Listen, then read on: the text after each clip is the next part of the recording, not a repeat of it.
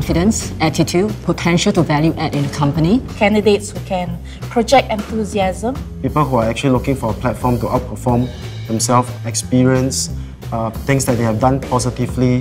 Whether you have the competencies that they need, the right personality that will fit into their organization. Potential for agility, the future skills that we need within our organisation that may not be the same skills that we have today.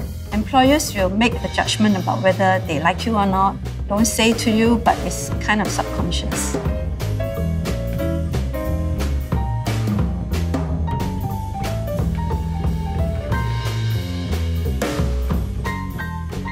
Because they're interested in the skills and tools and capabilities of this person. Whether they have the capability to handle conflicts, problems, and how they're going to handle that. They want to assess not just your competencies, but also your calmness in terms of managing work-life challenges. Okay, so tell me about a time when you faced a challenging problem at work and what you did to resolve it. Well, once we were assigned to develop a system from scratch. I gathered my team and we started working on a POS system. We worked on features like automated costing, barcode scanners, and we tried to link payment systems.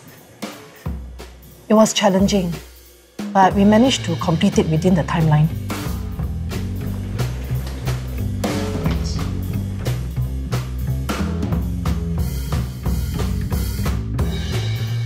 What the candidate actually described is what she did, but I guess she didn't define the difficulty in the first place. What's so challenging about it? How did she actually do it? I didn't get that from her. It told the interviewer nothing about the journey and the skills that were deployed to overcome the problem.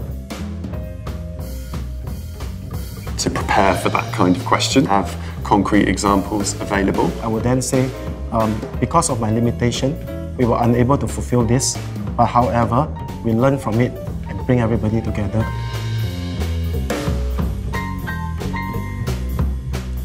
Just last year, we were tasked to develop a POS system in just 1 month. The usual timeframe for such a project is 3 months. Not only that, my team had only one experienced programmer and the other 2 were novices. I quickly set my team down. Leveraging on their individual strengths, I divided the workload and requested daily huddles to address any issues. I also rolled up my sleeves to do some of the programming. In the end, we managed to deliver the system on time. The client was pleasantly surprised to see the speed and quality of our work. And not just that, from that one project alone, we won 3 other projects due to the client's referral.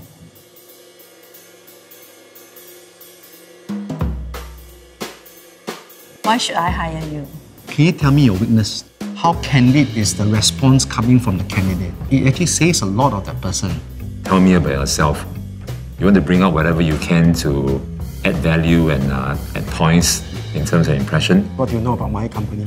If you're really interested in the job, you would have gone through your research, understand my company's competitors, economic landscape, what business landscape we're working on.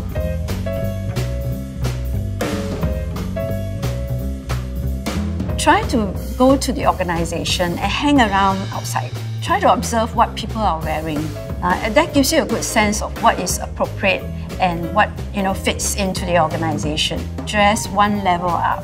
To come across as authentic and not come across as scripted. So I think that's the first thing, be yourself. Always reframe these questions as positives. Treat it like a one-to-one conversation. Be relaxed. So don't be discouraged when you get rejected. Just tell yourself, maybe it's not the right employer for me. Go for the experience and then say, I'll wait for the best employer to come along.